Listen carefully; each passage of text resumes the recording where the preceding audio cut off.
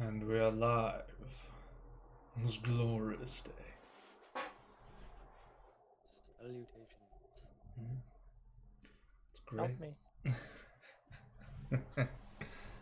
Man, I should probably add Winnie in here somewhere just in case, but who knows?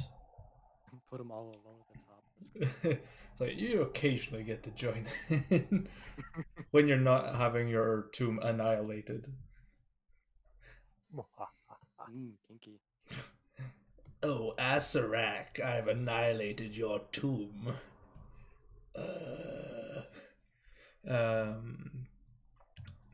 Yeah, welcome to the Phylactery podcast, the podcast in which we talk about all things D&D and nerdy shit.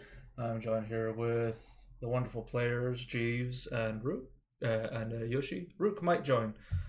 We don't know yet.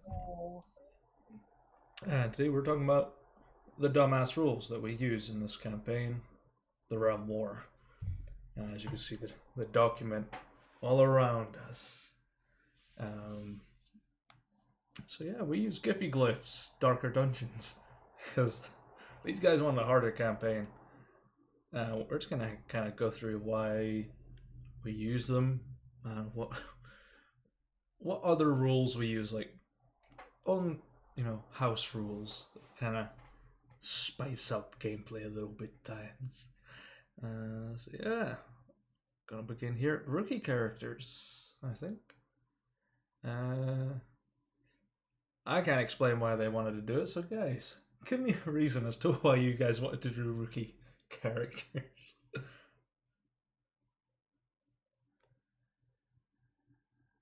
I think it was mainly Kenny that suggested it.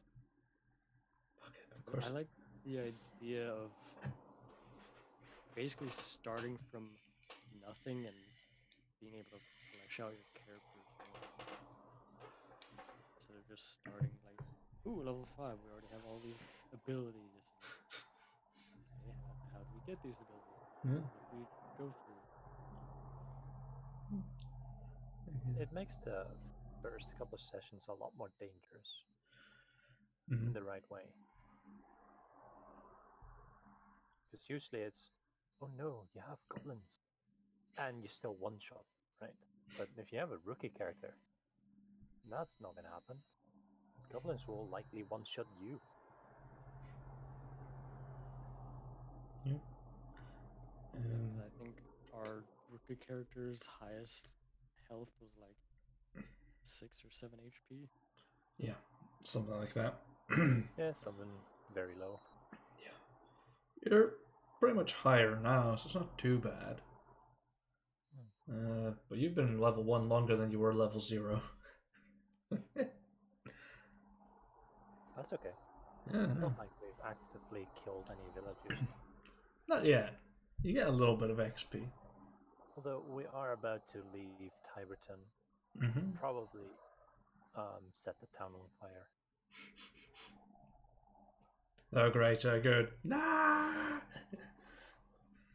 Yeah, this is pretty much rookie characters. So basically, you run off your background rather than a class. So I don't know what everyone picked. As far as I know, I think Cornar's a guild artisan, I believe he was. I started as a guild artisan. Spitz is something. I think he's a criminal, I think he was. I think. Or an urchin, potentially. I don't know. That's why we need Rook on. Yeah, I know. We don't have Kenny with us today because of personal circumstances, and we don't have Owl either because he plays Tomb of Annihilation on Mondays, and I didn't know this until yesterday. It's like, oh, okay. I don't even know what Lucius was. Is he like a... He's a charlatan. You're goddamn right he is. Look at this guy. Think he's loading it up. It was definitely a strange start because balancing combat for you guys was going to be hard. So it's mostly going to be storytelling from that point, and then just moving in. Then, oh, destiny points. The only person that really drained theirs was Lucius. It's like, Because of all the fucking chasing. How many do I have? 3? I want to use all of them to get the fuck out. Yeah, it's... Yeah, because I think I used 2 of them just trying to climb into the inn, get away from that shadow. You used 1 to recover from a fall that made it catch up to you, and then the other one was to get into the window, and the last one, I cannot for the life of me remember what it was.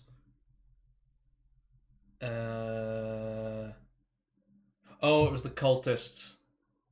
You used it to dodge through them. Slide between, yeah. Yeah. That's what it was. Otherwise, I would have been fucked. One of us. Yeah, the leveling up thing's okay, I guess. You get to keep a saving throw, proficiencies, cantrips, or hit points. Which ain't bad, to be honest with you. It's a nice little boost. Makes you a little bit more different than the average level 1s. I think all of us went with the health boost except for... I think except for Coronar. I kept my cantrip. you kept... Coronar and Henry kept their cantrips. Because a paladin never gets cantrips. But he has Eldritch Blast. Or Blast. So, yeah. Yeah, and I got Boom and Blade as a fighter, which usually never gets cantrips. Unless you're an Eldritch Knight. I mean, yeah, unless you go to magic class. Which is kind of strong if you build it right, which I've never done in my life. Yeah, I'm not gonna either. It's Adventure Seeds. I don't need that. The seeds of chaos were sown when you guys decided to fucking leave. And now you're leaving again. It's like, hey, we were going to go to Vatha, so hey, Moo, you know those like 18 pages you have written about Vatha and all the missions you could potentially done? Yeah, we're going to cross the water. Like, Well, you keep giving us reasons either not to go somewhere or to abandon the place we are in. So, no. No, the bunch of pussies. The place that we're in currently is because of Winnie's weather roll. I mean, yeah, alright, fair enough, we'll give that one to Winnie, but we are also taking a quest getting out of here, so there's added reason. However, going to Vathe, good luck. There's, if we bring the dudes with whom we have a quest to there, then we don't bring him to Vatha. We just drop him off at the Orchard. Yeah, we are, but he's affiliated with a criminal gang, and we kind of don't want that right now, or at least we think he's affiliated with a criminal gang. Well, like a gang that Bankin is apparently a part of, or was a part of. That or is afraid of. Regardless, reasons not to go back. Right, I guess we'll move on to the next rule we have from Giphy Glyphs, which is the inventory slots. Which I prefer them, to be honest with you. I quite like that, instead of just walking about with like 20k in your back pocket. It's much better. It really makes you choose what you have instead of just, I'm stuffing everything into my pockets. I have become so thick with money. I will buy your city. This giant sword, it's mine now. Just a sword that's 3 times taller and you just shove it down your pocket. Interdimensional pockets. Is that an interdimensional space in your trousers? Are you just happy to see me? Unfolds and everything pours out. Yeah, I think it was definitely a decision that I think I definitely wanted to see used. Because after the last campaign, where you guys were just carrying around hundreds of thousands of gold, I was like, yeah, that don't make sense to me, Chief. I'm usually quite lenient with ammunition and coins, but this campaign, nah, ain't happening. Which is why we take the Holy Hand card with us. For like 20 slots. Filled with holy hand. And eventually we're going to upgrade it to the Holy Hand Forge. Still going to be pulled by hand. Not even a horse. Yeah, It's absolutely. always going to be a hand-drawn carriage. Listen, we're going to have an entire group of cavalrymen escorting us, right? You must protect But there the ain't cart at no all more costs. I can't believe I've got a stat block for the cart as well, just to make sure. I was like, hey, this thing's got some con, the rest of it, nah. What's the hand card's charisma? Charisma, it's fucking -4. it's a What's cart. its intelligence? Like 2. What's his passive perception? 0. Excellent that I can't notice me sneaking up on it. It's got dexterity and strength and con. It's got all the physical attributes, because if it's dropped down a hill, it accelerates and then people make a strength save against it. Oh, you just point it downhill, jump in, and off you go. Hold a spear. Sledding with wheels. There's not much to say about active inventory, apart from like I can say how many slots a piece of equipment has, which is great. That's what confused me for a while when I was reading this. I was like, is there any like guidelines to this? And apparently, no. Not at all. It's kind of like, okay, I want to buy a bag with 6 slots. Okay, it's going to be X amount of gold. But I still want to know why Henry is encumbered. I still want to know why. I have no idea. I have tried to make his inventory correct. It ain't working. I think he might have added a backpack and forgot to set it to give him extra slots. Well, that's the thing. I have a backpack. I have no idea how to give it extra slots. What you do is it's got like those little boxes. It has like modify inventory slots. You just change it to the amount of slots you have and it adds on. I'm loading right now. Check sheet equipment. So backpack. Max capacity. Alright, it says capacity 3. Yeah, there should be another like thing under it. It's like modify inventory slots or something like that. And you just there I need to put in 3. Yeah, and you put the 3 in there and it should modify your slots. Awesome. Now I know it. I figured that out creating Aiden Drass and Guinevere Bresslock. I was like, I figured it out in the last week and a half. Yeah. The sheets are different than what they used to be, for certain. Oh, absolutely. I dragged the backpack from the compendium thing, and it just counted as a regular item. It doesn't count it as a container automatically. No, Nope. you have to do it Need yourself. Tag container. Yeah, and then modify as appropriate. So that might be what Kenny's problem is with Henry. Yeah, I can't see his sheet, so I'll sort that out. Speaking of inventory slots, Yeah. one of the things that we decided that we're definitely not fucking doing is the notches thing. Oh hell no. Where stuff gets damaged over time. I mean, I use notches for NPCs at your level. Like, Guinevere had a notched weapon because it was damaged. Aiden Drass's armor is damaged. Now, Winnie's Gambeston is damaged. That's been notched. It's been broken, essentially. So it's a good balancer if I want to hand you an item I think is too strong at the moment and just be like, okay, it's notched, it's quite badly damaged, for reasons. So, yeah, estimating bulk. That's mathematics, and I don't like that. It's too much. Backpack. Yeah, it would be under B. It'd be under items. Under B. I'm looking for it in Giphy-glyph, but I don't see it. You won't find it in Giphy-glyph. I thought you were meaning Roll20. Yeah, you won't find it. There is no reference to it. Oh, yeah, because I'm trying to figure out how many slots it has. It has 3. Everyone's backpack has 3.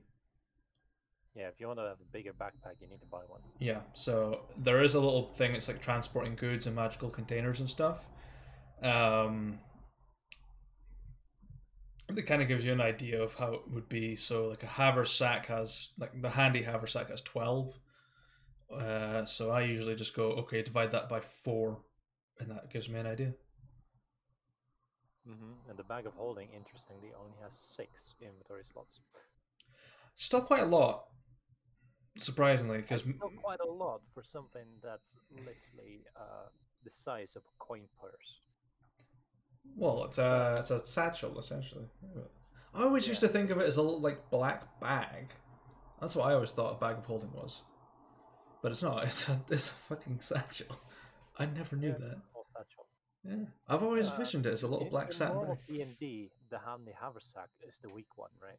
That's Yeah, the one that but now it's like pristine, the thing you want the most. And the portable hole is like godhood when it comes to inventory. Nah, here not so much. Yeah, Handy haversack is the way you go.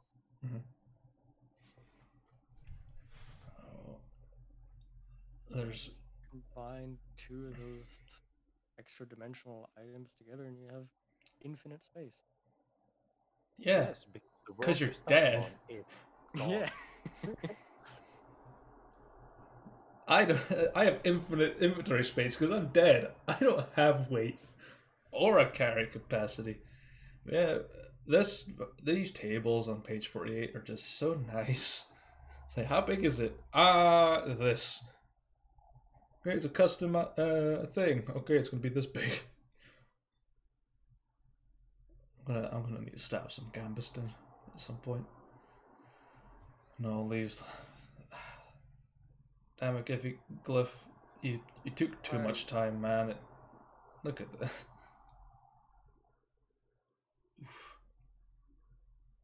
Oh, so things have bulk. Yeah, some things do have bulk. Like equipment packs especially. But tools, yeah, they've got. It depends on their size, really. Yeah, because the bulk is the amount of inventory slots it takes. Yeah. If I understand it correctly.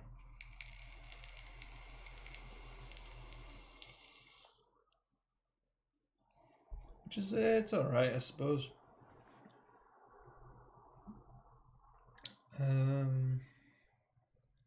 I heard some ideas of this little tiny thing, the little exemplar. Quivers count as inventory slots, sheaths, they count, bags. Yeah, that's quite useful. Container categories: bag, belt, sheath, quiver, worn. There we go. I will have all of my armor with pockets of interdimensional space, and I will become the treasurer. 2 long swords in these breast pockets. Just yeah. He's gonna become like the guy from Resident Evil with the coat. What do you want to buy? Yeah. Wait, a backpack counts as a bag, so should it have 4 slots? 3. That is a bag with 4 slots. So that example is. I always say it's 3 to start with.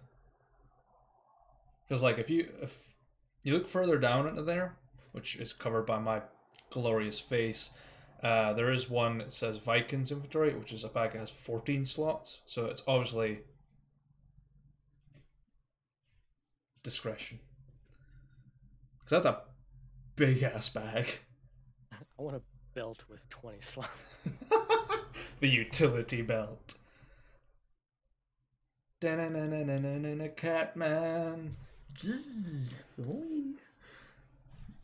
Wear and tear. Yeah, we thought about that and decided, nope, too much hassle. It is too much hassle, definitely. Maybe a one shot, but nah.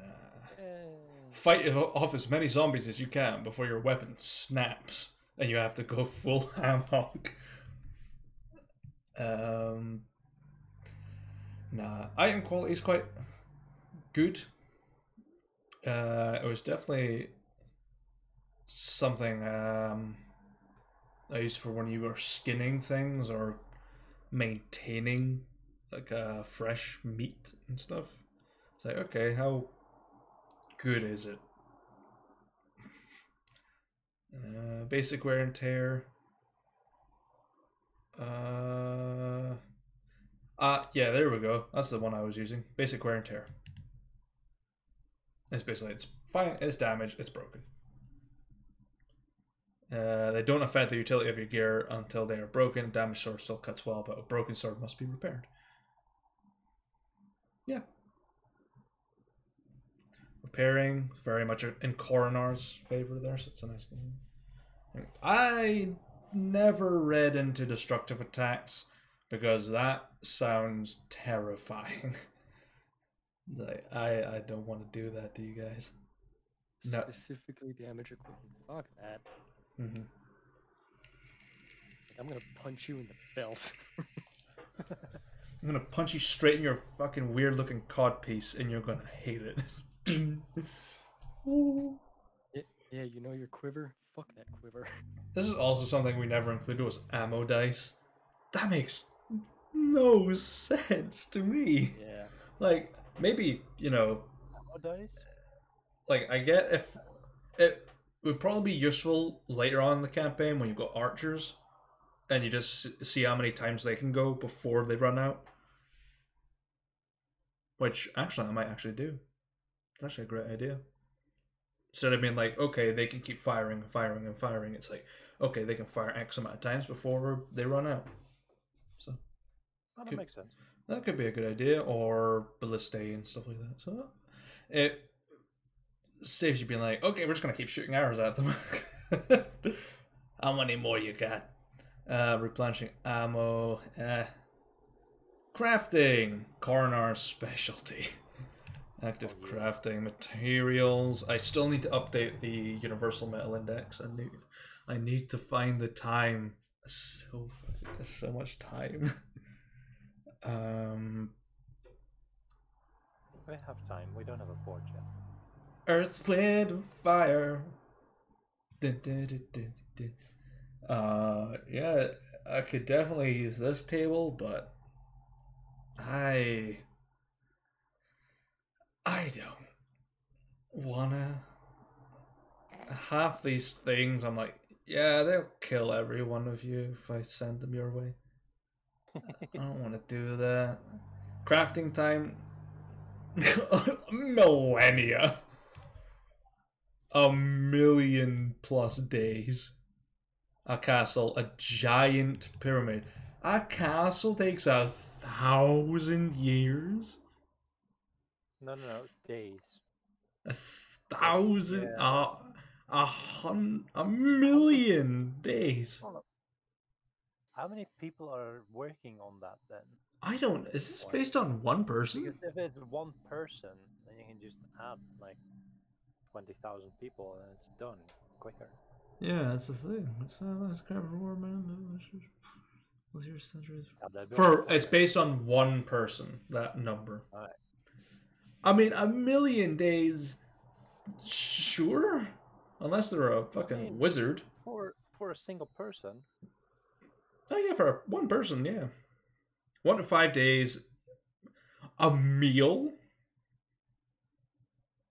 That's trying to feed the 500 or something like that. 5 days. Yeah. It's gonna take 1 day to make a meal because you need to hunt down the cow, then butcher it, and then you need to go hunting for the vegetables to go with it. Yeah. And then you need to 100 grind days the for a wheat suit of to armor. make bread. I mean, yeah, suit of armor does take time. Like if like hide and leather might not take as long, but like chainmail that definitely takes 100 days to make. That shit is hard. Watching documentaries for research, and I'm like, heavy armor takes a long fucking time to make. Holy Oh, crap! absolutely. What do you Damn. mean I can't hit the anvil like 5 times and have a complete set of armor? What do you mean this isn't Skyrim? What do you mean I can't keep making daggers and get my smithing up to 100? What are you talking about? That was my plan. Recipe materials. Astronomical. Do it. Mind you, that thing there ties in really well with why there's no single amount of a certain metal in Kagara. There's something being built that is as big as a castle. And it's all made of metal. Problem. Is it a castle? Kind of. No, it's not a castle. It's a fortress. Kind of, yeah. Applying restrictions, yeah, it's fine. Yeah, that's actually quite a good thing. If you want to make enchanted stuff, you need to be proficient in Arcana as well as enchanting stuff. Man, we're talking. Need to learn Arcana then. Yeah, no problem. I mean, you would need to learn it from probably a professional, like an arcane smith, or if you want to do, if you want to learn necrotic and radiant enchanting, you need to go to a holy blacksmith, which are very far and few, but there's a few. Materials, set quantity, gemstones. Oh, damn, that's bad. Oh, that's actually very handy though. Come to think of it, It gives you a different value between cut and uncut. and it gives Which is you great. it gives you a clear indication as well. Yeah, because it's usually D&D will just tell you this is a gem, this is how much it's worth. This tells you, hey, you have a gemstone, but here's all the things that it could be. It could be a cloudy diamond worth like 4 gold. It's like, oh yeah. If we have a miner, we may actually find some gemstones within the mines, right? There is a chance, yeah. Right, but they'll all be uncut. Yeah. Unlike if we had the same miner and we use normal D&D rules, you know. Oh yeah, he'd be like for finding a gem. Exactly. Blah. Definitely some arcane jewels. I don't think Cornar's a jeweler. I'll ignore this. This is probably something that I think I'll end up discussing with you, Jeeve, is your masterwork, like your magic +1s and stuff like that, for doing that and socketing items into it. Could probably do that. See. Maybe you get a masterwork item. With the sort of weird rule sets I've got for you, you will have to find like a blueprint for a masterwork and then start to develop it. It just says it is a piece of armor with no enchantments or special features, but it's considered a magic weapon or piece of armor with no enchantments or special features is considered a masterwork. You can socket things into it, so you can put like enchanted gems and stuff inside of it to give it a power or something. Yeah, jewel crafting. Finally, so a use for a jeweler's kit. Jewel recipes. That's actually pretty good. Like you've got like these little things here, like luck, resilience, resistances, weapons. That's pretty damn good. I think D&D is heavily lacking, and when it comes to crafting or using your tool sets, right? Tool sets. They try to develop a little bit with Xanathars, but it doesn't give you any real idea of how much potential you could have with it. And that's why I don't like running like published campaigns, because I'm like, there's no room here for you guys to do this. Published campaigns are two things: talking and fighting. There is no middle ground. There's nothing else. Yeah, pretty much.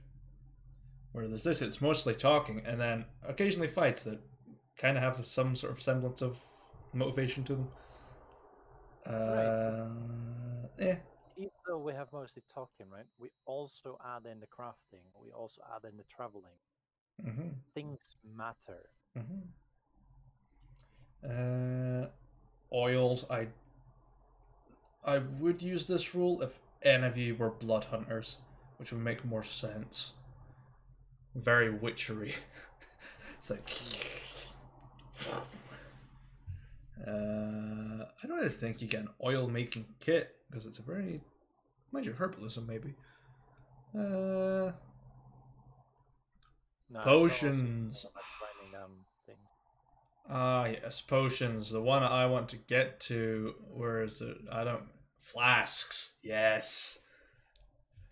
This is the thing I can't wait to give you guys as a flask for like healing and stuff like that. Which will use flask dye. So you got an Estus flask.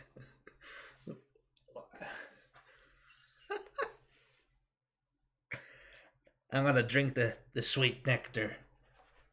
Taste the sun. Taste the sun. Alright, so if I'm reading this correct, the flask is a multi-use potion. Pretty much, yeah. It's like a big jug for healing.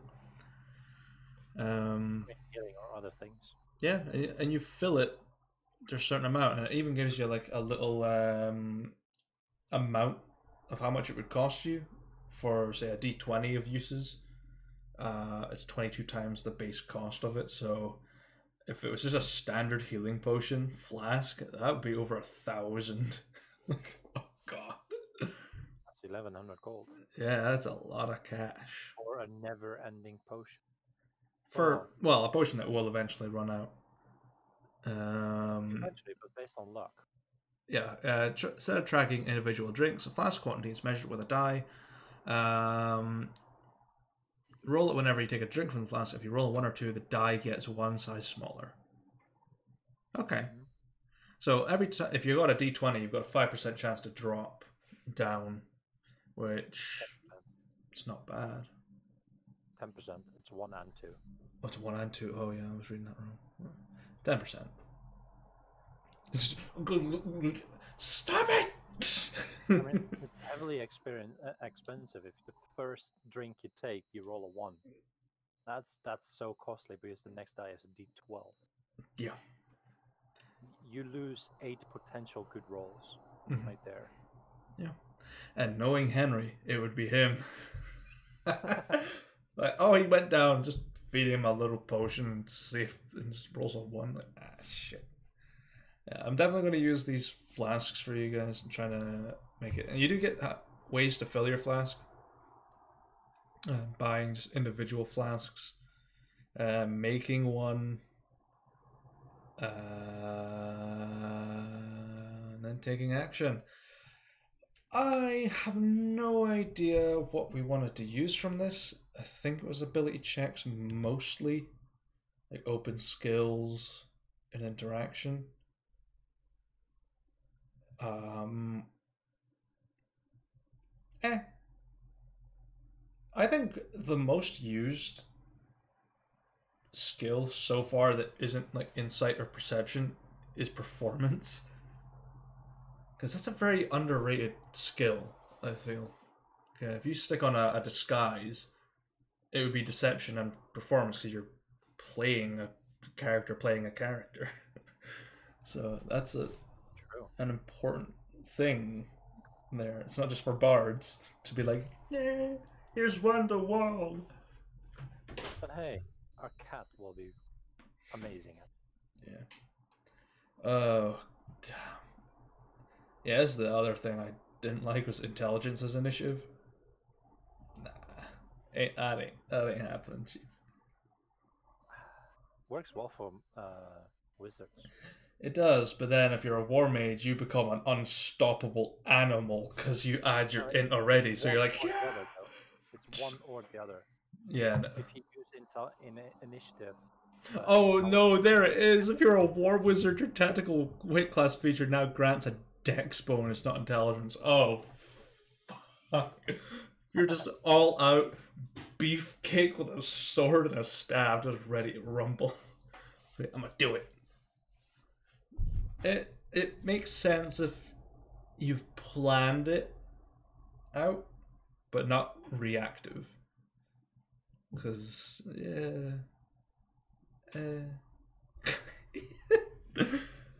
we're so convincing in this these rules. I don't even know what sort of things to like talk about really, because it's just us going over the rules that we've used. I mean, the homebrew rules we can definitely talk more about because that's stuff we've had since what, campaign 1. That's a bit easier. We can swap to that and then circle back later for rests. Hopefully we'll move there. Hopefully. What I'll do is I'll just scroll back. Degrees of success I'm actually going to come back to as well. So I'll hold there. Yeah, homebrew rules, like the house rules, I think they were made just out of necessity more than anything for like the sake of play. When I did. For like the crit, save, and fail rules for saves versus damaging things. I don't know if that's... I think most of you guys got the benefit of those last campaign, definitely. Especially at later levels.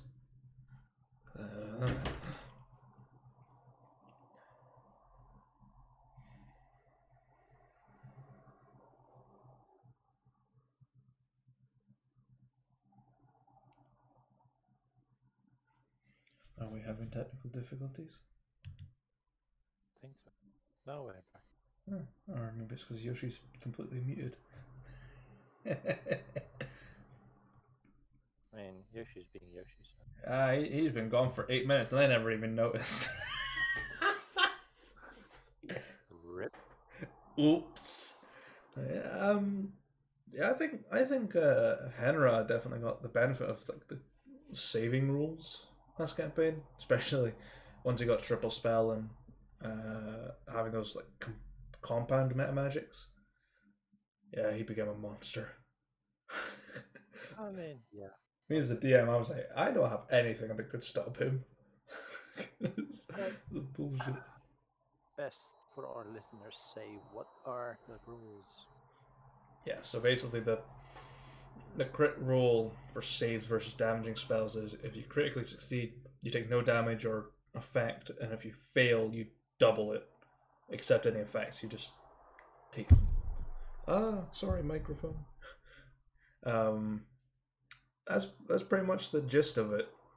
And it was designed because everyone can crit with a melee attack or a ranged attack, and the wizard's just like fireball and I do X amount of damage. I never get to crit with these big spells and cause some serious carnage.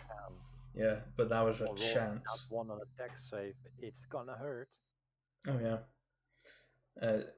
Even against a demon that's only got fire resistance, just like I take the full amount of damage you would have taken. I mean, it's still really good. Yeah, as for like melee attacks and ranged attacks, you get to add the max damage of your damage roll on top of everything else. So it's you don't roll 2 dice, you roll 1 plus your mod plus the max. It's like, oh yeah, massive damage. You roll a d12 for your damage then. It's 1d12 plus your strength mod plus 12 on a crit. Yeah, it makes crits feel a lot meatier than just having a 2d6 and rolling 2 1s plus your mod. You're like, yeah, that's absolutely horrible. Yeah, at least nothing worse than rolling a crit and then not getting rewarded for it because the dice are not in your favor. Yeah, it's unless you're like a fighter with like a great weapon feat, the skill, it's the reroll, but it's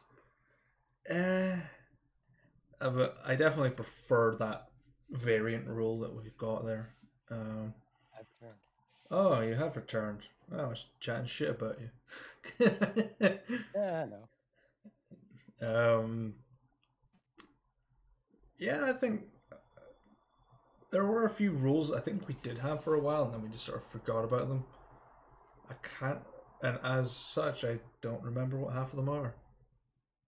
Which is Bleed. great for us players because we just randomly introduce or reintroduce a rule that moves forgotten.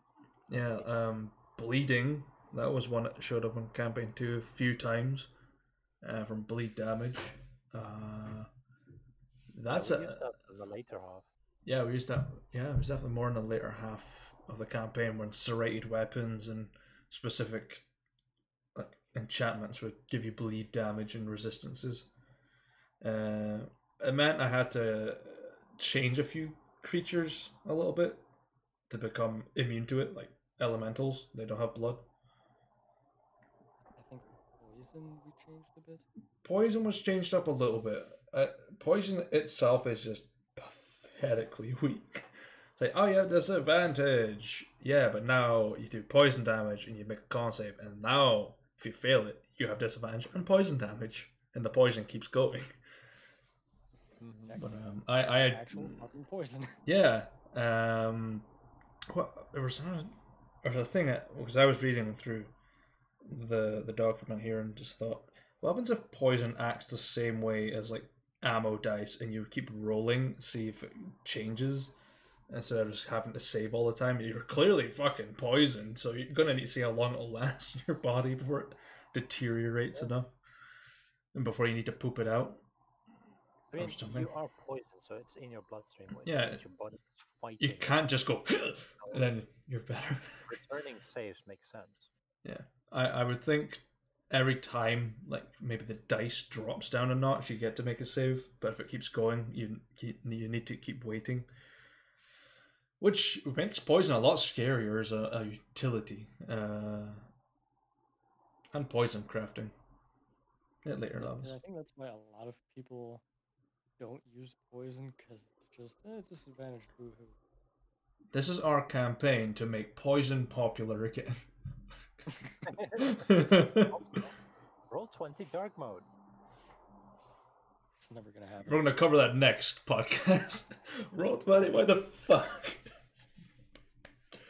Give us dark mode.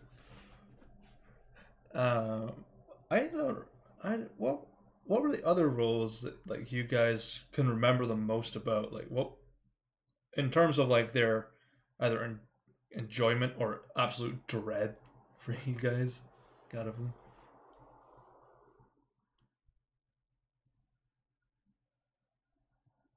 The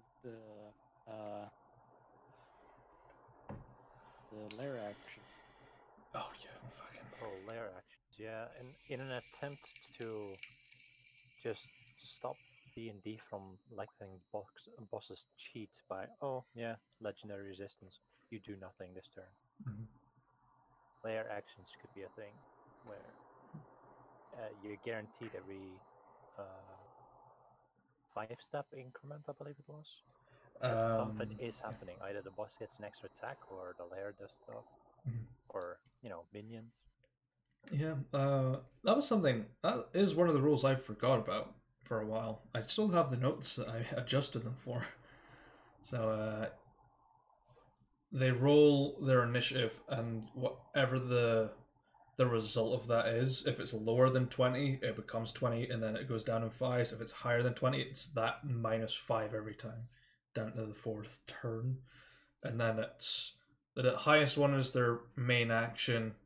The one below that is like either a single action or a layer action. The one below that is another turn, and then it's the same again, and it repeats. But it was better than just being like, yeah, they just shake off your power word kill. It's like, this bullshit. I will never forget that because of campaign 1. Yeah, campaign 1 was full of legendary resistances. Like, yeah, they're just gonna ignore you. Like,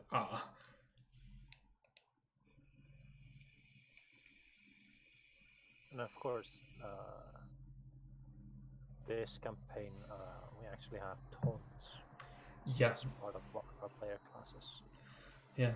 You can literally insult someone and they will attack you. They won't just Yeah, you're the tank. We're gonna run around you to the mage. Yeah.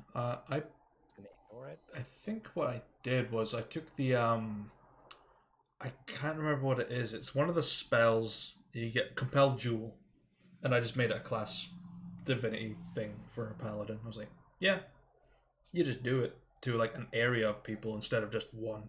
It's like, yeah, you just go fight me, and but they can still go and try and attack you guys at disadvantage. But better than just having them run straight at you, full gung ho.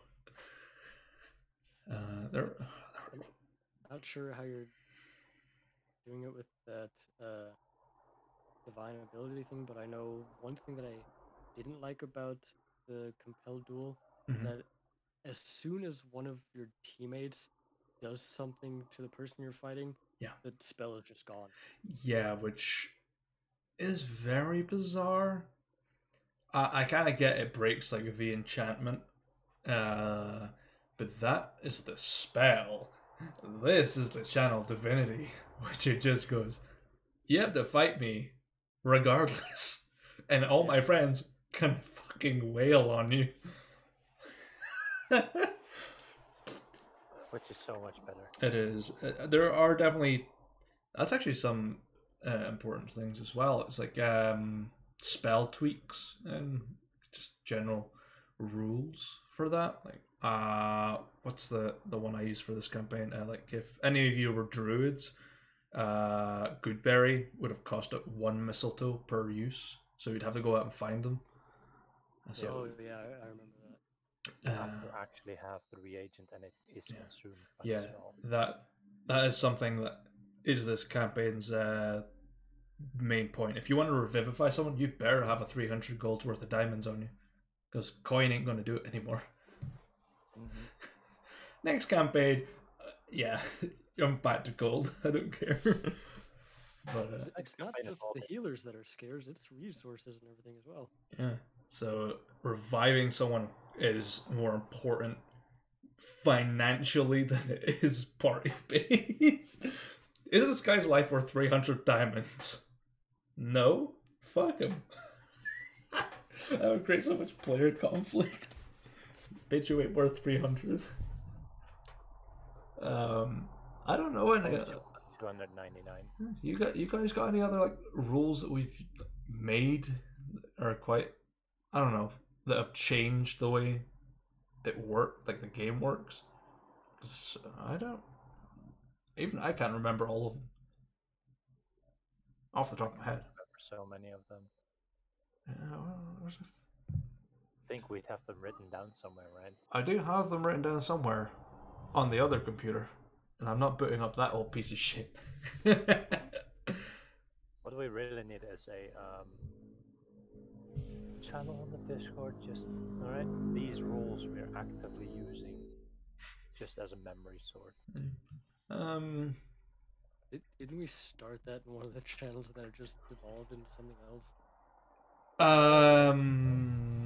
There was at some point, and I can't remember. I think I got rid of it because I was like, I don't care. One very important rule that we've overlooked is the rule of cool. We just stopped using that altogether. Hey, last campaign you got some fucking good licks with that rule of cool. That was great. Yeah, but we stopped using it after campaign 1 because I introduced inspiration cards. That's why. This campaign, I ain't doing any of that. I ain't giving you upper hands. I ain't giving you hands. No hands. But yeah, it's still a thing. If you want to be like, I want to get to there, and I want to like somersault over this guy as a part of my moon, I'm like, yeah, fucking do it. Check me. Fail and there's trouble. Fail and get hit in the head with a beer bottle. Yeah, the rule of cool can quickly become the rule of fool. So, like, Lucius trying to jump over the heads of people in the bar and falling, getting trampled on, and getting sticky. That was funny. Because that would have been rule of cool, just jumping between people, but that didn't work. And rule of cool were things that actually made you lose your shit. Yeah, I mean, there was definitely something in campaign 2. I don't remember who did it. Was it? I think it was the Dreadlord's castle. That one of you guys like leapt off a wall and just garroted something for a while. I don't remember who did it. I just don't remember. Either, but, I think it. Do you remember Malbert Meinstein? Malbert Meinstein. I don't remember. It gave Yoshi an inspiration. Oh yeah. Oh god, so long ago. That was a long time ago. I think I gave out inspiration just off the basis. Did you make me piss myself laughing, or did you do something cool? Yeah. Yeah. And right now it's like I've stopped caring because you'll either make me feel miserable or you'll make me laugh so hard I cry.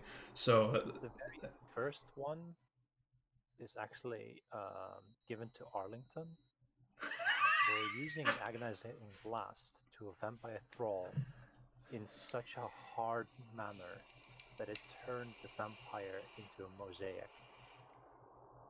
Yeah, I think it was like the second session that we had. oh yeah, I know. Crit that thing. It was in Nemlin's tower, and it was like the main part. And she sent out her bird.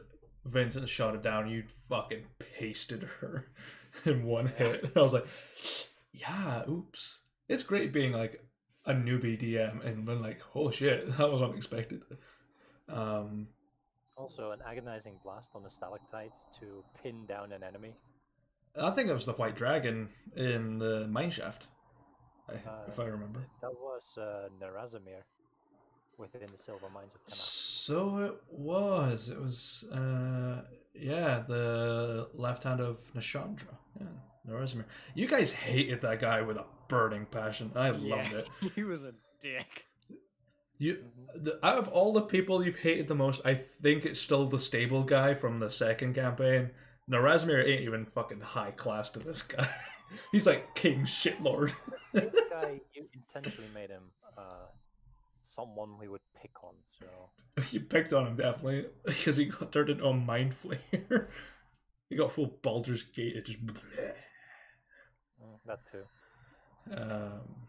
Well, we diverted from rules for a minute there, but yeah, Roll of Cool's definitely something that will start to show up a little bit more. I'll be a bit more forgiving this campaign with it. Because normal people doing relatively cool stuff, yeah, that's fine. I want a backflip. Sure. I'm gonna triple somersault and bicycle kick this bitch. I'd allow it. Wear heavy armor, jump on a ship, cannonball into the ocean, land on top of the water, realize you were wearing a ring of water walking. Oh, poor Lazara. Those poor knees. Yeah, that's actually bring up a rule, is if something counteracts what you're doing, it's gonna. Like, oh, ring of water walking, if you jump into water, you're gonna hit it like concrete. What else? What's another one that would counteract itself? I'm not sure about the contract itself, but... Just cause problems. Last campaign, Rook had 5 back-to-back crit with his weapon. Oh yeah, with Agony, yeah. There's 5 crits. Yeah. Fuck that weapon. I should have playtested it more. I was like, hey, this won't be too bad like in my playtesting. I was just using the standard Artificer, like, yeah, it's okay, he'll be alright. And it's like, oh shit, he's putting out like hundreds of points of damage. Go! We just came in like Terry Crews and Expendables and half the time he was killing shit before any of us even got it. Kill, steal, Daron. With the Maderian method. Go in, fire 8 shots, walk away. Like, that's the one thing I like about making rules with you guys, is like, do you want me to do this? And you're like, yeah, we'll play test it. And be like, maybe we don't want to. the glory of doing that. It's fun. And I don't know any rules that we've just like made together. I mean, there's like mechanics we've made together, but nothing more than that, I think. We didn't deviate to any rules. This campaign is where we changed a lot. Yeah, I think this campaign is a learning curve for me because I have some time to do stuff for like research and planning. And this file is like on the bottom of the list. I'll like glance it and be like, yeah, it was cool. Bye. I've got to go do, research. Great. I think it's going to be a learning curve for most of us, bar Rook, who knows this thing because he's had time to do it. Who ain't here today, so we're just talking mad shit. Yeah, we'll just move back onto this fun little document over here. And degrees of success, it will be useful later on. I think the camping mechanic so far is good. Sort of I do like the camping mechanic. learning step for the degrees of success. Yeah, I think it's in here somewhere. Yeah. Whenever I'm looking at your stream, the bottom third of the pages are just hidden behind overlay. Yeah, I know. That's the point. If you want to read the whole document, go fucking get it. Don't get it. It's free pretty much on Reddit. Go check it out. Go find it. Or you could join the community Discord and we can provide it for you. Yeah, freebie. And I'll provide you with Patreon exclusive stuff that I pay for so you don't have to. It's the reverse simping effect. Yeah. I give you free shit. Yeah. Yeah. And we paid for it. You're goddamn right. Magical Burnout, I don't think we're using this. Actually, I am, but it's only Winnie that's affected by it. For reasons that will become apparent later on. I'll need to talk to Owl about it. Oops. Why did I burn out? I sneezed.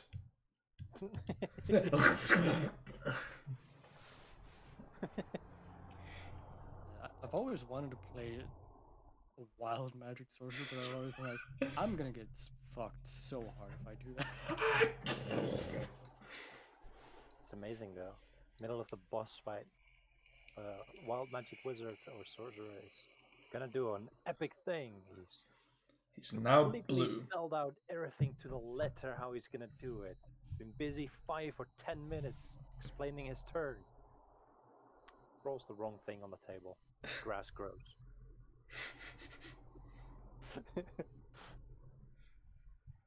Rip.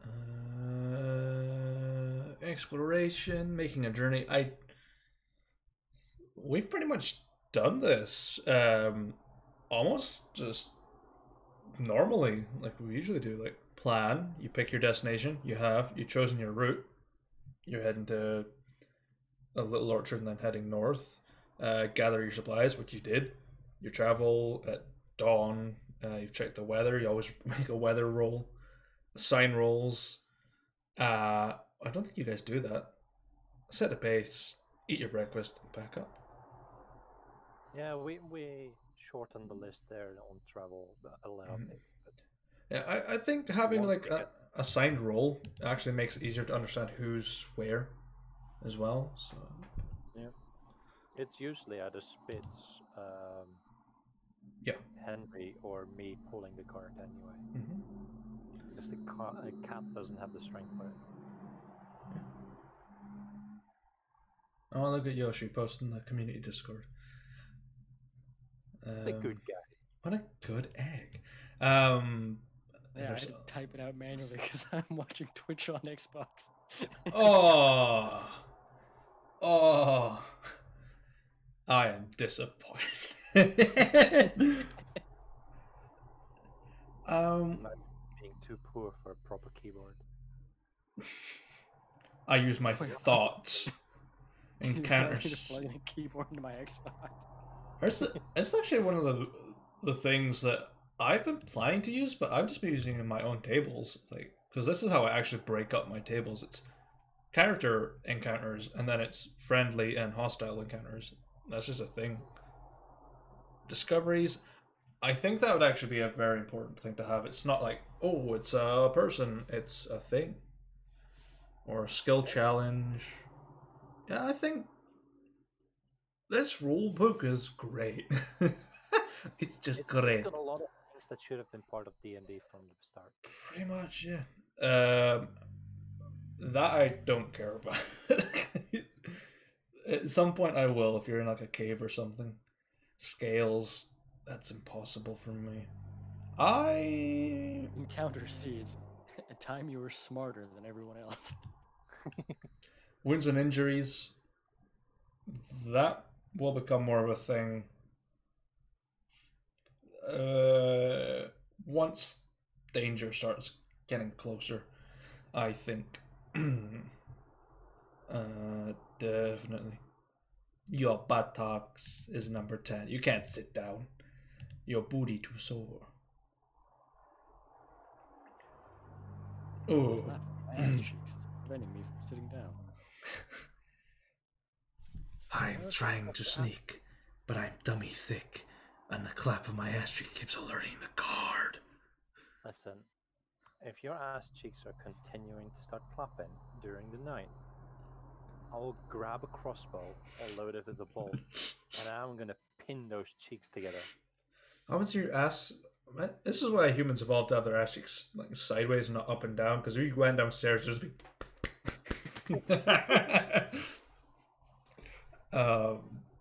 permanent injuries. I think this has happened before. Like people have lost arms and had them replaced. Who had the I think in the last campaign, Aiden had a fake eye. I think he had a Nerdsat's eye. Yeah. Yes. I was gonna do some horrible shit with that eye. I'm so sorry you drowned. Yeah, you made the fucking dogs chase after us, and I was in heavy armor. I was like, yeah, well, fuck. I made one dog chase after you, the biggest boy. Yoshi, you could have prevented all of that if you hadn't participated in the stupid jailbreak. I wasn't the only one that participated in that. No, half the party participated in it, and that half of the party got haunted. And the other half of the party was just walking along normally, completely ignored. Yeah. Because you passed your deception check. The opening wounds thing. That's something that I tried to touch on yesterday with patching up Henry. Why Charlie was saying don't move as much. Just trying to make sure that D20 wasn't rolled. So I did it in the background. So I was like, a D20. Just to see what happened. I think it was fine. Prosthetics. And what's great is Hero Forge now has, because I'm a pro member, they have prosthetics for pro members, so I can add prosthetics to your character sheets, or your character designs if I need to. So that'd be fun. You get clawed ones as well. Like, yeah, clawed metal hand. Yes. I want to be spooky. Prosthetic for my concussion. New head, new brain, no thought, head empty. Just a bunch of like turning wheels. Same body with a new person. Oh, something we touched on yesterday. Dying, which is drop whatever you're holding, fall prone.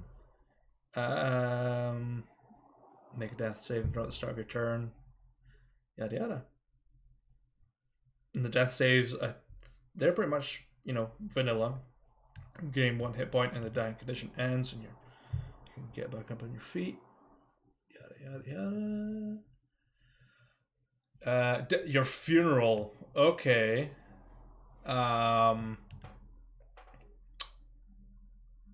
Listen, Yoshi, if you die, I'm gonna drop you off in the center of town and walk away. That was something. Completely naked. I think that was something I wanted to do. I think that was something I was going to do in the first campaign. Is if you buried like a comrade with like a priest, and you spent a lot of money on them, you got XP, like a portion of their XP shared amongst you. I think it was their level divided by 5, rounded up in the amount of XP. It would be spread amongst you, but that was back in the day. We had 5 people. Yeah, good times. It was good times. Yeah, 5 people now. I'm sure we'll scare off Al eventually. Exactly. No, he'll chase. We will never scare him off. Trust me, a chase scene will happen. Oh, it will, and the cart will be involved. And it's gonna be like that one action scene in Tintin on the motorbike going. it's just gonna be the cart. The chasing is the cart chasing after us. Let's see. Yeah, there's a lot of stuff.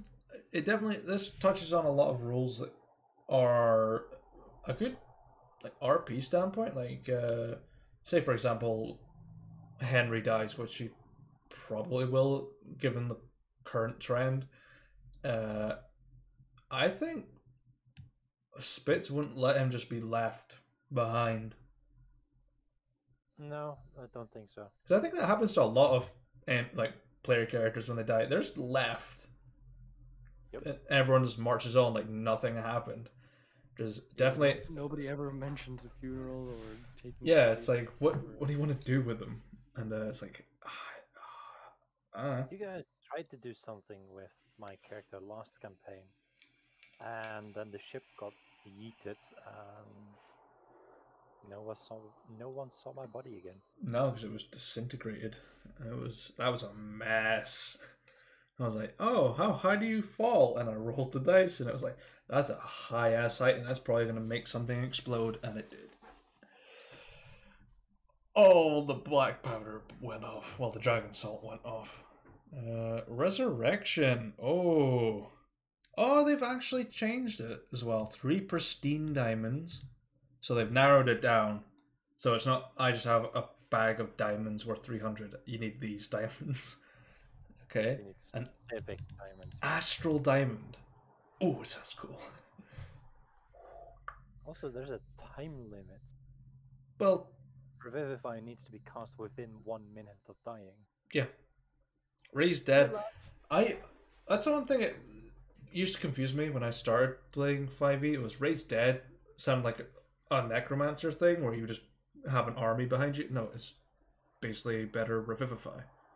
But if you can't save someone with revivify, you can use gentle repose, and that adds more time to the time scale. I think it's like 10 minutes or 10 times the amount of time.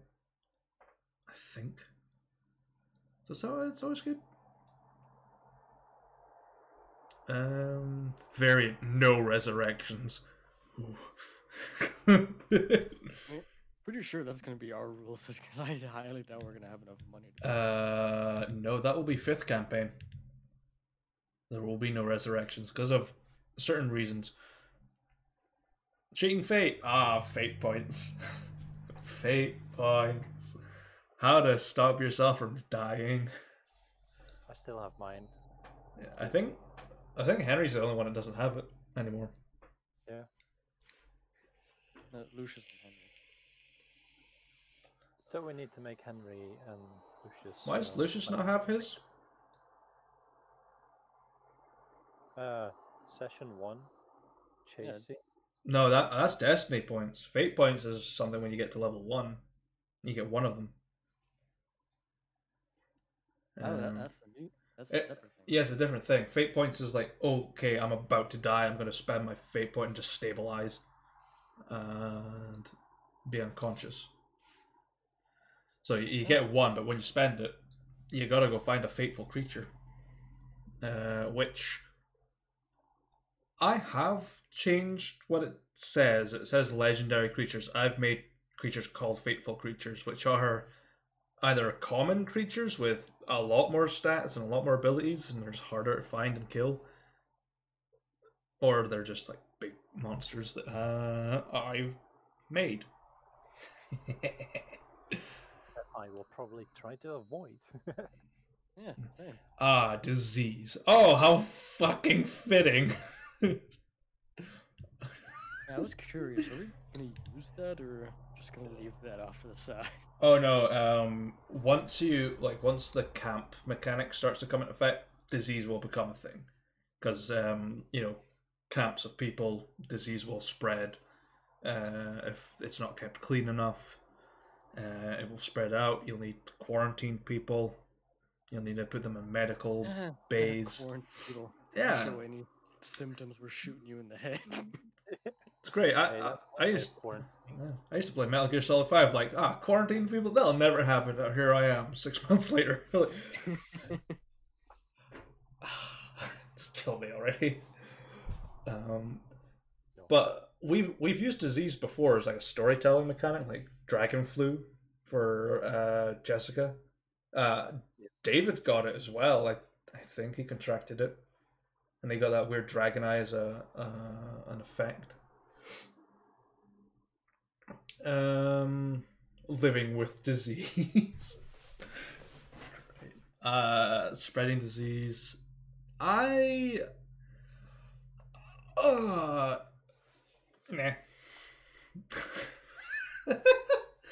We would need to discuss disease in a certain light, I think.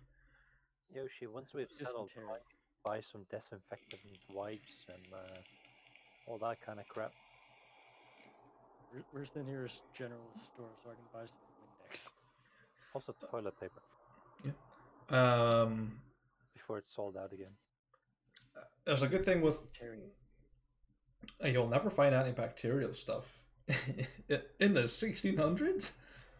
You might find like some witch hazel, but that's it. Well, there's plague doctors around. Yeah, we'll take those masks. What do you mean actual medicine? Just put some leeches on them; they'll be fine. That's actually something I don't think we've ever touched. Well, I've shown ramifications of healing, of what it can do, and if it goes bad.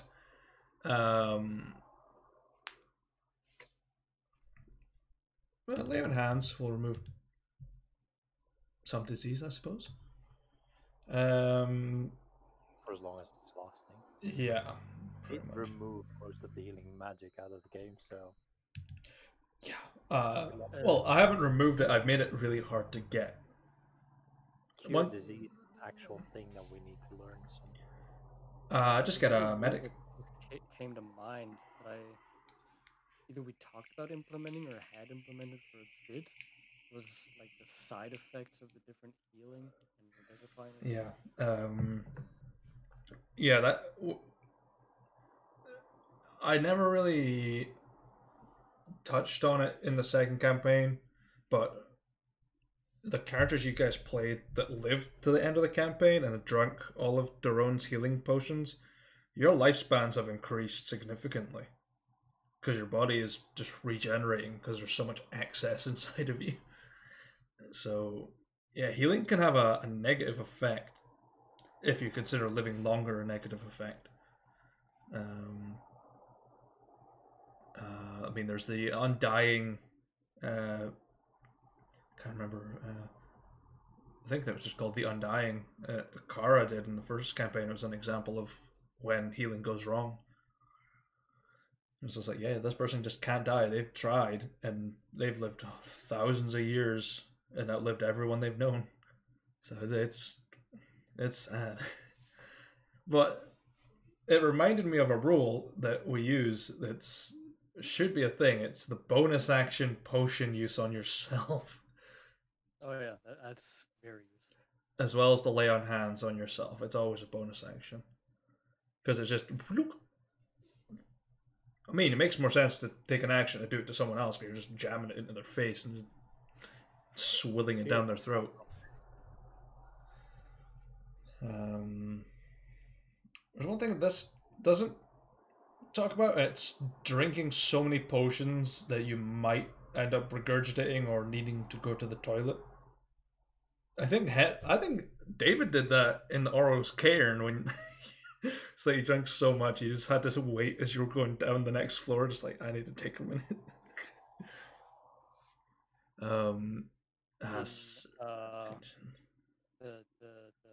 It was Oro's cairn. It was basically the dungeon like situation, the roguelite situation. No, there was the another one with Phylactery. Not the Underdark, the Dreadlord's domain. Yeah, that's the one. Yeah, the Deep Roads. Where I was in my big dragon form, drank a lot of potions, and then reverted back, and you were like, oh, oh fuck. Oh, yeah, size does matter. It's like I can drink all these and I'm fine. And then it reverts like I need to pee. Oh my. Speaking of keeping yourself hydrated, your survival conditions, eating, drinking, sleeping, maintaining your temperature, and your stamina. I never understood the stamina DC. I think it's mostly for travel, more than anything. I think most of you manage to keep between either hungry and well fed most of the time, that sort of bracket. Yeah. I think the one that's changed the most for us is temperature. Temperature does change. As well. Yeah. The weather rolls will change soon. Mitress has very bizarre weather. If you cross the river into Elysia, the weather is just nice in general. It's just normal. Nice. So it's like, oh, how sunny is it going to be today? I don't know. Is it ripe for picking grapes for wine? Yes, all the time. How many olives can I make? Yeah. You don't make olives. You grow them. Well, you're making them. You burn olives. Disgusting. Olive oil's great. You don't eat them. You step on them to make oil. Yeah, olive oil's great, man. Just like you step on a grape to let out a little wine. Yeah, just use coconut oil. I'm gonna eat it. No, you go play with your palm oil. Ah, yes.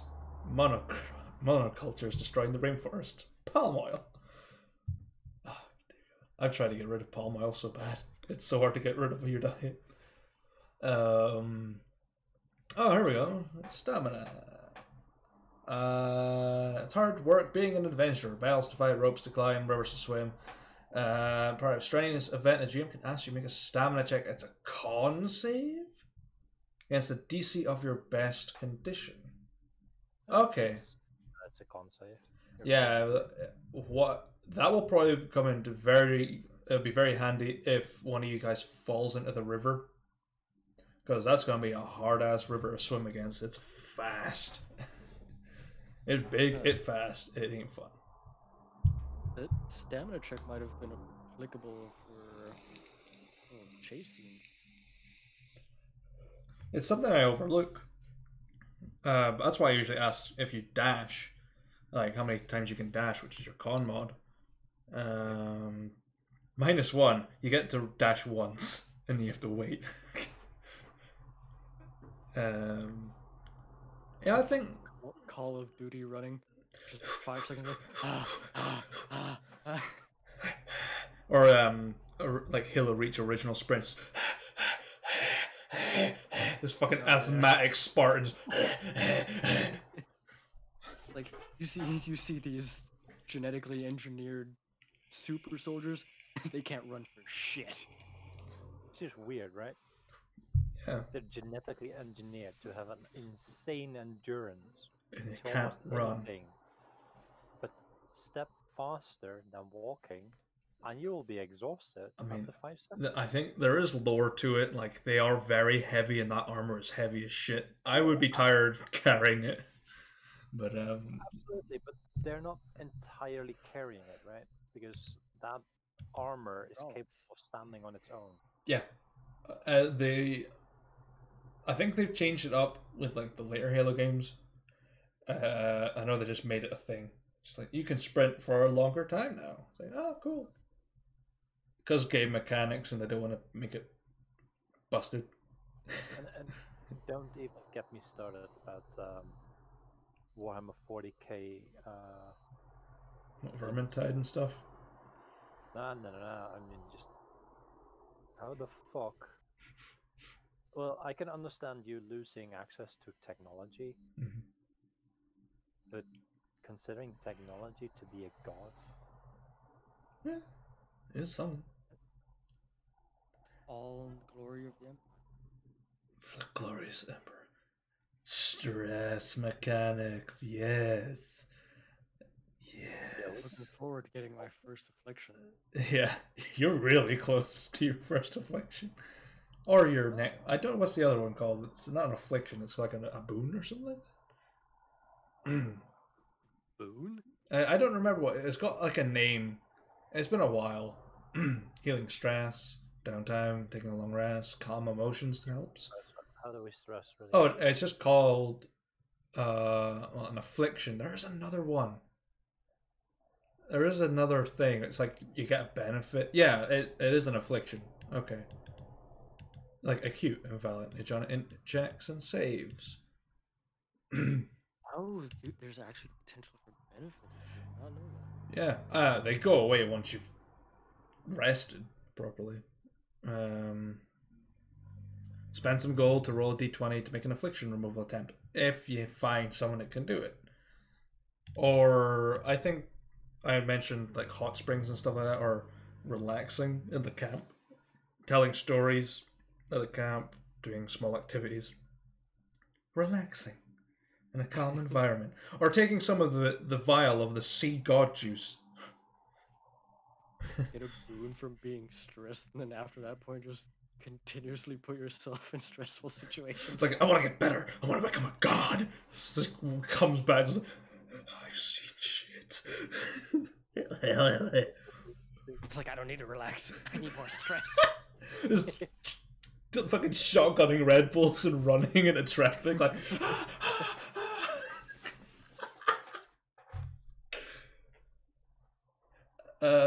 Indefinite madness. I think it gives you a heart attack if you like double it. If I remember. No amount of jostling or damage can wake you. You waken with indefinite madness. There is a thing, it will kill you.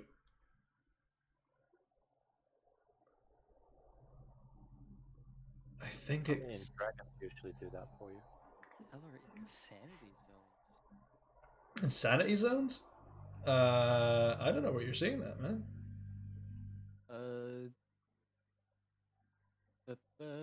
It's underneath affliction. Oh, there we go. 130. Stress is only gained in certain areas in sanity zones. Outside of these zones, characters don't gain stress. Okay, I think it's like say, there's an example that say the Tomb of Horror. That's a stressful fucking place. People just die by turning the lever the wrong way. So that's a stressful zone. A battle zone, like a battlefield, it's stressful. If you're not socially acute, maybe a ballroom. Just stuff where you are not meant to be there and you're out of your element, that could be stressful. So every day that I stream, I'm getting in my stress zone. Like insanity zone for Lucius, the Red Lantern District. It's like, can I get some catnip? And fucking Madam of the Mistress of the Moonlight House is like, no. It's like, okay. Catnip? No, but we got a dwarven love. Boris, the dwarven lovehammer. I wanted to add that character in for so long. I wanted to do it last campaign in the Grassed House, but I was like, this is a perfect opportunity to use Boris. Yes. Yeah, that's Insanity Zone. Definitely, I think.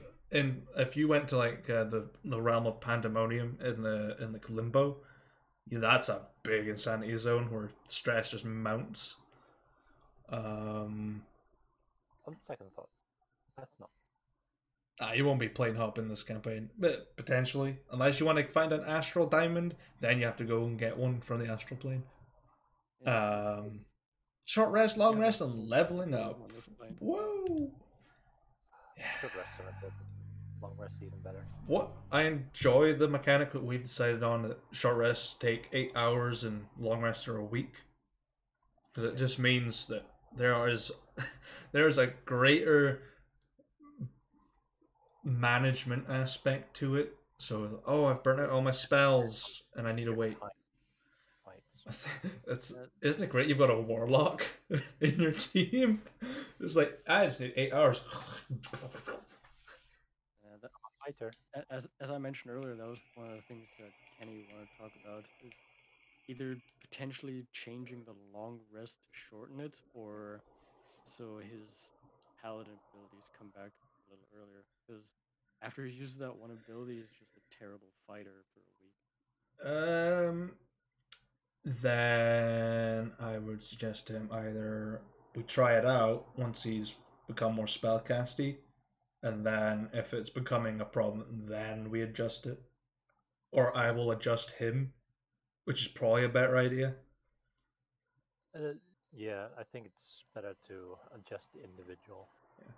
What I could do is here, or just developing like a mechanic / rule, is if he doesn't enjoy the long rest sort of time period, I will ask him to make a religion check to see if he can appease Helm enough to get some slots back, not all of them. It would work. It's like, you get Helm's happy enough to give you a little bit more juice, maybe a couple of first level spell slots, and that's it. That's all you get for a week. Basically, getting like what's the wizard thing? Arcane recovery. It's like, you regain these spell slots. Be a good idea. Yeah, I believe it's 1-800 dial your god, dial your patron. Call 1-800 fucking Helm. Just the sound of a helmet being banged on. Ding ding. Hello. Like you've contacted the astral plane. I'm gonna contact the creator gods and just be like, "Hey, what?" Yes, I'd like to speak with your manager, please. The manager's dead. Oh, when's the new guy coming in? Oh, we don't know. Wait, there's a new guy coming? Not yet. That's old lore. That I kind of forgot about in campaign 1 when you met the original god, who is technically dead, lore wise, canon wise. Yeah. Regain class and race. Some class and races regain powers that are short rest. Complete key one. Remember, check your character sheet to see which features you recover. Yeah. I'll probably change the paladin channel to vintage to come back on a short rest. Probably. Maybe. I don't know. Quick slots. We don't use those.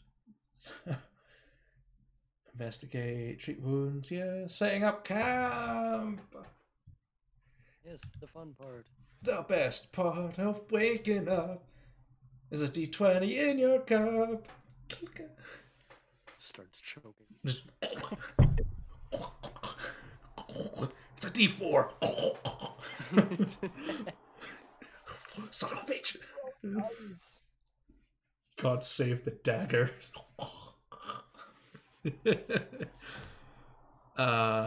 Yeah, we're becoming more familiar with this, at least. I definitely enjoy seeing you guys setting up camp and deciding what's going on and whoever's the lookout, and if they fuck it up, I can just do things in the background they don't know about. I love it. That's what camping is about. Yeah. of all of it, I don't know what part you guys enjoy the most about the camp setting. I think it's because it's mechanically pretty useful. But what are your guys' opinions?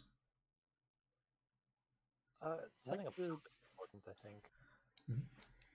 For the all potential character interactions. Yep. And it puts the players in a position where they actually have to RP from it. Yeah. Gives the DM a bit of rest in all the chaos that's going on. Because most of the time it's just player versus player there. Mm. It's the storytelling thing. I find that is one of the best little aspects of it ever. It reduces your stress. You get to learn a bit about a character, or you can talk about like how the day went. Really, it doesn't have to be a story. Like, oh man, that fight today, that was fucking whack. I'm gonna beat the shit. How was your day today? You were fucking with me the entire time. You know exactly how it was. You know exactly what it was. Yeah, but how do you feel? Like I'm on fire. Just covered in burns. It's like, yeah. Camping equipment. Before you were selling carpet, you don't have any appropriate camping equipment. Really, camping check. Yeah. Camping checks. Man, it's great. Just to determine how great it is to camp. Camping on a river, I want to see that shit. Just on your little like raft, like we need to set up a tent. I'm gonna do that. Wake up next morning, where the hell are we? Wilson! I'm sorry, Wilson. Question: if we set up camp on a raft, whose turn is it to do lookout? And what's the point of lookout? Rocks, currents, alligators, bandits, bandits on a canoe, canoe bandits. You're just paddling after us. Steely wheelie, paddly mobily. So, the job of the lookout is not only to look out for threats, right? Also to make sure that the raft doesn't fall off some cliffs or something. I'm going. So there's Let me guess, waterfall. a rope tied to the canoe that the watchman is sitting in, so they can speed up and slow down. I could just imagine it. Everyone's just like chilling out, telling stories, and just like the lookout doesn't even know. Like he notices something, and someone approaches him and goes, "Does that just sound like water falling?" As the lookout goes, "That's exactly water falling." Starts paddling the other direction. Shh! Fuck! Is that a waterfall? Yep. Sharp rocks at the bottom, most likely. Probably. It's like, yeah, fuck it. I got a shield. It's pretty good. Very in depth. Cooking food, brewing beverages, play music, tell story, repair items, craft items, play games, relax in solitude. Play games, aka stab yourself in the hand. Yes.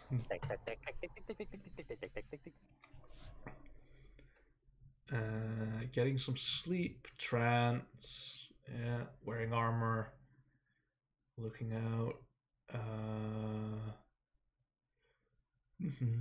ambush hasn't happened yet. False alerts hasn't happened yet. Magic spells, very handy.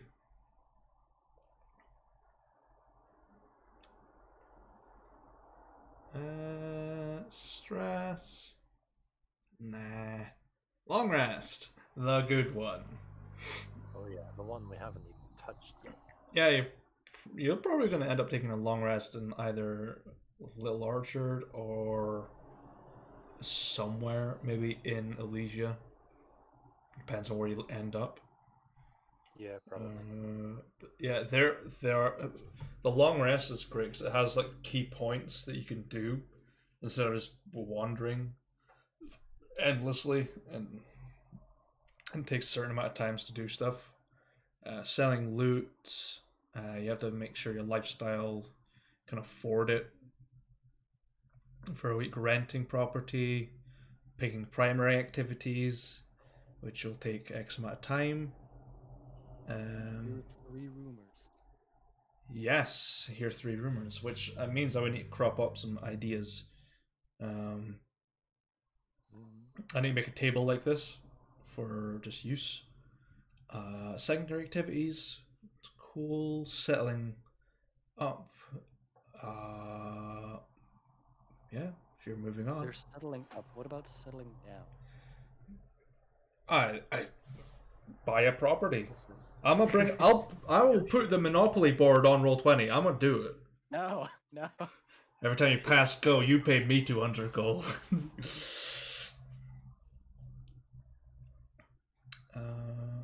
Leveling up, that don't matter. AC is a dump stat. The random tables. If you want to make it complete. This is actually how I made Guinevere and Aiden. I was like, yeah, let's gonna roll some dice. And the class skills and all this. Stegosaurus. FAQs.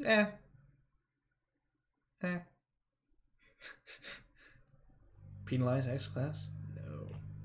Yeah, that's. There's some stuff we need to touch on a little bit more, or find the time to actually get to them. There's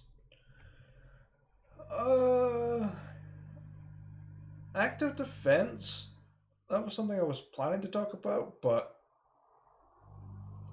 I would only apply it to someone that's got a shield or has like a weapon adept ability, which is a feat that feats I'm working on that are before you can get the master ability, so you don't become a great weapon master off the bat.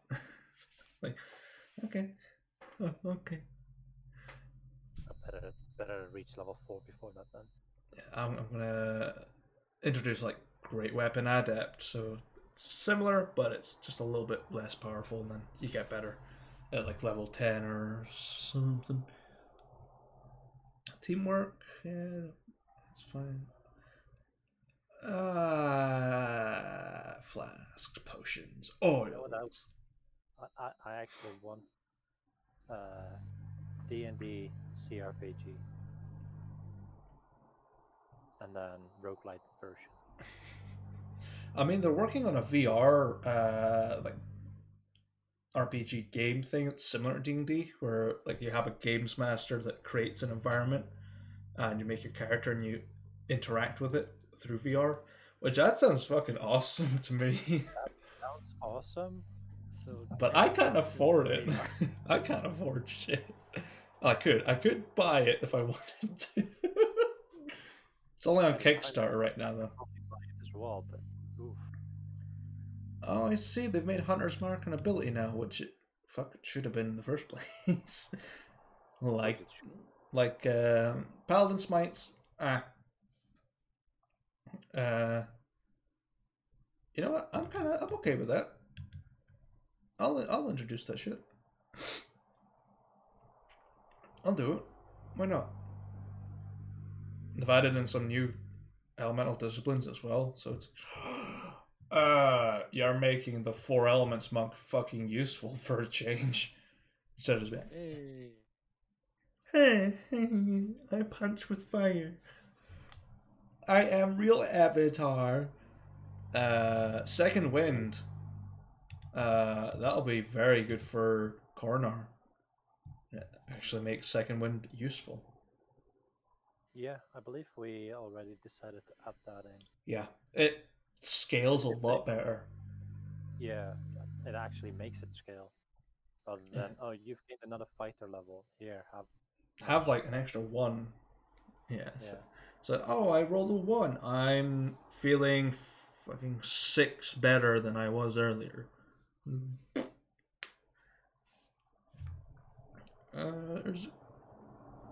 I like the addition of changing the rally maneuver for battle masters as well, so that it boosts people a little bit better, and it's not just your charisma.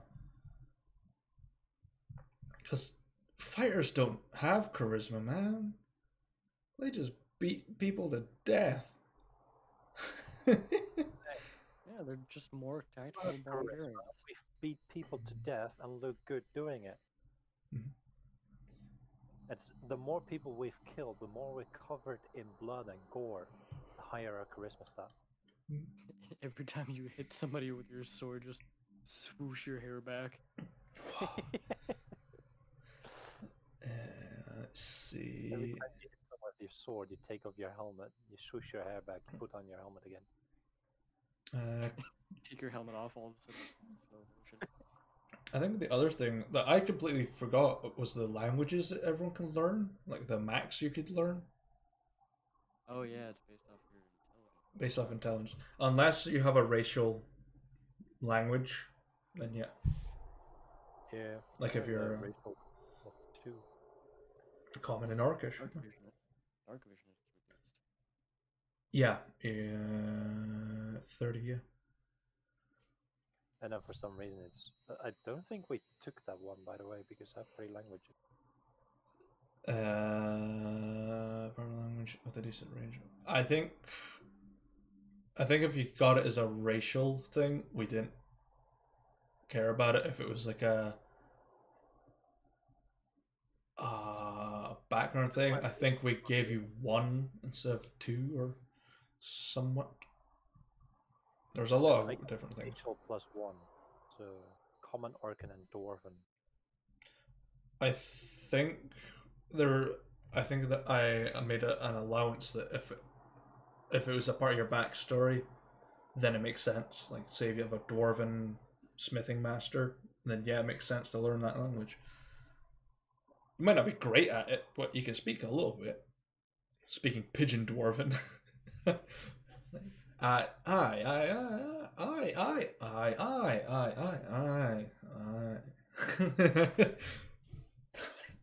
That's all Scottish as well.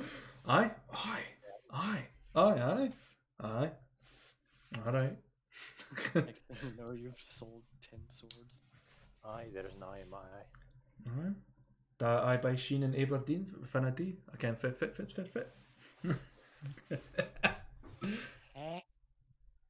I don't always buy shoes in Aberdeen, but when I do, I know what shoe fits which foot. It's stupid. Fit. That's a sentence. I.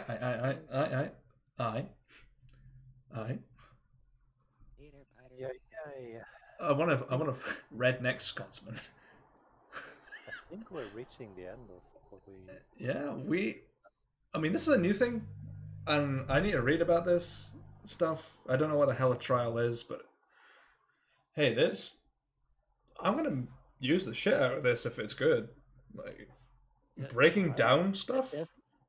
Definitely has potential from what I've read. Like, just looking at this little table here, yes, this will be a fucking useful mechanic. I'm gonna read the shit out of this. It's got little tick boxes. Can sort that out. Fix the Stormwells, Fayportal. Fey gates are a thing. That we gotta put the bricks in a certain fashion, and then we get the fuck out and just teleports into a puddle of goop. I'm like, oops. We're in the chicken dimension. We're in the cow dimension.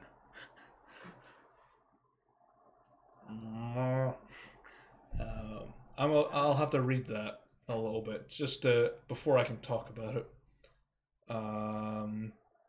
Hook components. I've tried hooking things, but you know what? You guys are a bunch of fishes that I just can't seem to catch. So that, unless we have any parting words to say, I don't think we've got anything else. Well, I don't have anything else to say. No, I don't have anything to say. There's not much that we've really changed, so just some little things here and there. Yeah. I mean, rules change. Rules are made to be broken. For now. Rules are made to be looked at. And then forgotten. Fuck off, and then, yeah. Adventures are made to be forgotten. Campaign 3's fucking tagline. So yeah, I've got no parting words as it is. None at all. Stay safe. Don't buy up all the toilet paper. You don't need that much. Yeah, man, I've still got some left over from April. I have like 7 rolls left. I only bought a 25 pack or 24 pack or whatever the hell it was. That ain't bad. Yeah. So thanks for joining in on the Phylactery podcast. We'll be back in 2 weeks' time with another episode where I don't know what we'll be talking about. So stay put on the schedule, and hopefully we have a little bit more people here, depending on scheduling. So thank you all for watching, and as always, stay safe out there, adventurers. Bye. Bye.